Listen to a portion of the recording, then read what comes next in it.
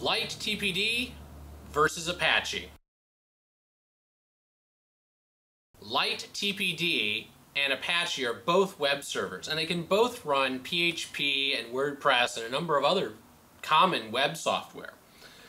And basically, LightTPD is superior in every way to Apache, with a couple of very small caveats about how rewrite rules work in each of them.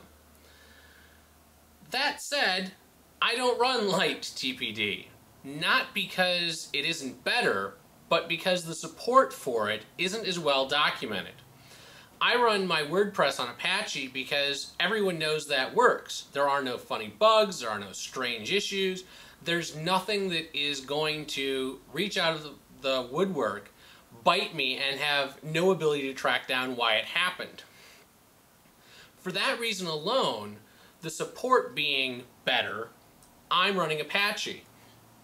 If I were writing new code and knew the limitations of what LightTPD will do, then I would probably say this is the platform to develop on. But I'm not. I'm usually running somebody else's software and making changes to it, or working in a multi-platform environment where I have to share a server between WordPress and the custom code that I'm running. So I'm running Apache pretty much everywhere exclusively. So better but not supported versus better support and slightly slower pages with Apache. And for me, the choice was easy.